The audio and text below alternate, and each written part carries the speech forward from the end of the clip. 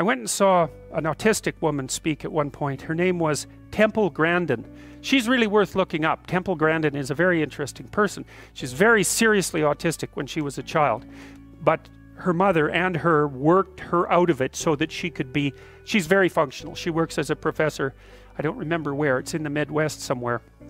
Now, she's famous not only for being a highly functional autistic person who talks a fair bit about what it's like to be autistic, but also for designing slaughterhouses across the United States. And the reason she can do that, as far as she's concerned, is because she thinks like an animal thinks.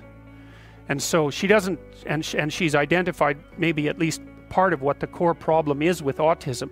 So the talk I heard her at was in Arizona, and it was a really an entrancing talk. She showed some really interesting pictures of animals. So what she's done is she's redesigned slaughterhouses so that when the animals enter the slaughterhouse, they go in like a spiral, basically. They can't see what's around the corner, and the walls are high so they're not distracted by anything outside. So one of the things she showed, for example, was a bunch of cows going through a standard sequence of gates, essentially, and off to the side there was a windmill spinning, and the cows would stop because the windmill, they didn't understand what the windmill was, and they'd stop. Or showed other pictures where cows were going down a pathway too, and there was a Coke can sitting in the middle of the pathway, and the cows would all stop because they didn't know what to do with it.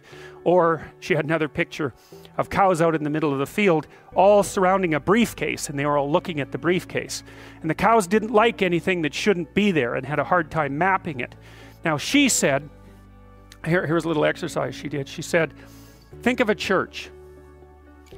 Okay, so maybe you imagine a child's drawing of a church, eh? It's like your standard house, like a pentagon, right? Which is basically how children draw the front of a house, with a steeple on top and maybe a cross on top of it or something like that, which actually isn't at church. It's an icon of a church.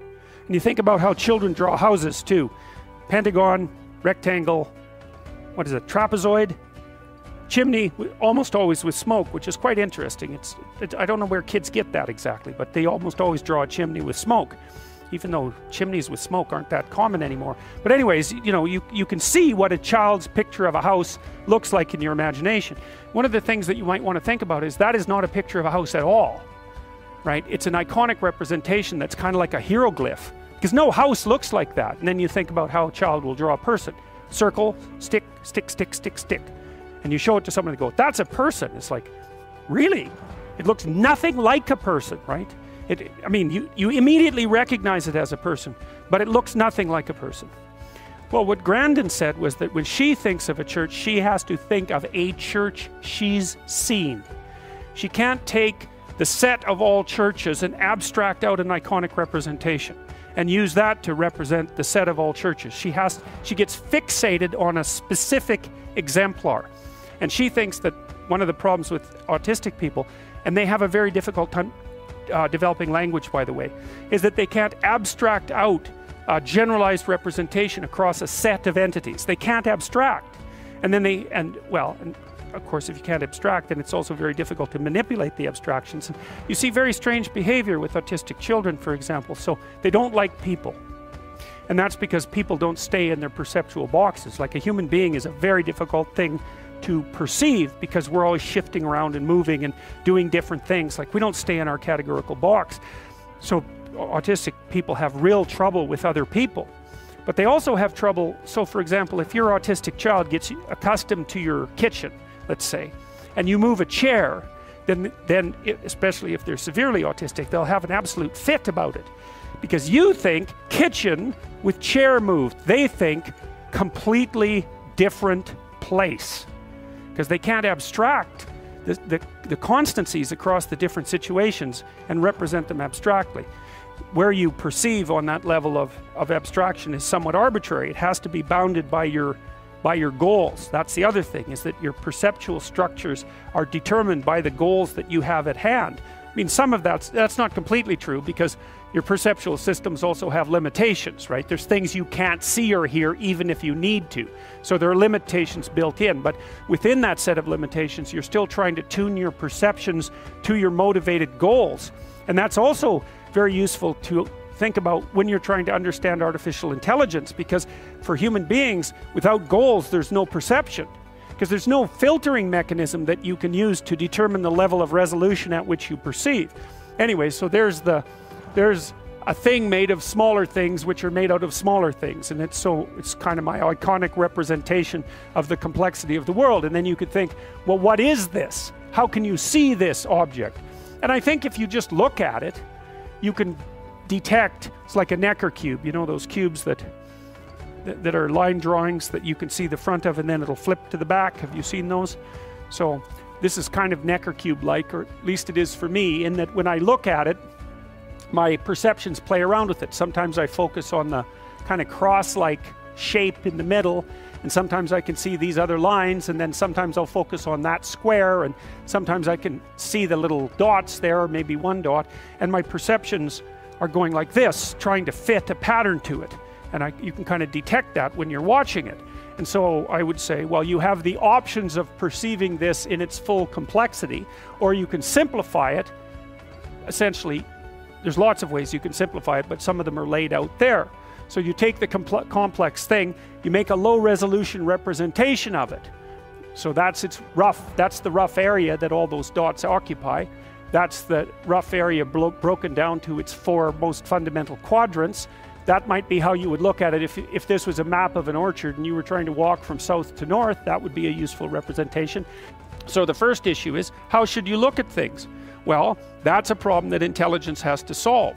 So that's one of the problems that intelligence goes after. And then I think what happens is we have the thing in itself, and then we simplify it with a perception, and that's like an iconic representation, and then we nail the iconic representation with a word. And that's how we compress the world's complexity into something that we can manage. We take the complex thing, make it into an icon, and represent the icon with a word. And then when I throw you the word, so to speak, you decompose it into the icon and then decompose it even further into the thing, if you know the icon and you know the thing. And so then we can use shorthand, right? Because you have representational structures and so do I, and I'm just tossing you markers about your representational structures and you can unfold them.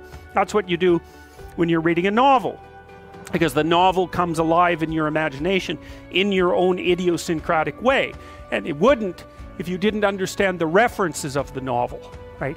The novelist has to assume that your basic perceptual structures and your intuitions and your instincts are basically the same as his or hers, because otherwise they have to assume that, because otherwise they would be lost in an infinite regressive explanation.